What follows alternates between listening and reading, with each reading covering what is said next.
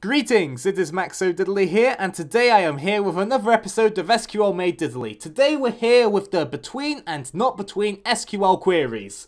So basically they kind of do what they say. We can check if a certain value is between two values, or we can check if it's not between two values. So let's get right into it. So firstly, we got a table here. I slightly modified some of the ages so we can actually see this working. So we got col age, col name, col ID. This is the database we've been using from the previous tutorials.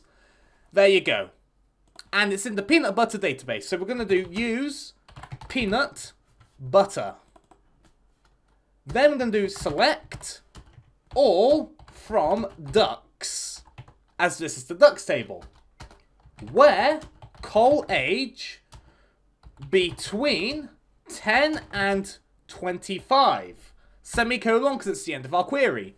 Now we're going to execute it, and as you can see, we've got 4 records here, where col age is between 10 and 25. As you can see, this is correct.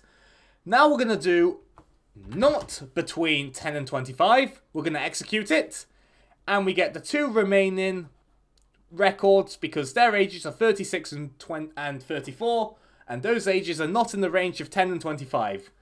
Anyway guys, thanks for being a great audience. This has been a very quick tutorial. I just wanted to show you another quick query you can use in SQL to build up your knowledge on SQL very slowly.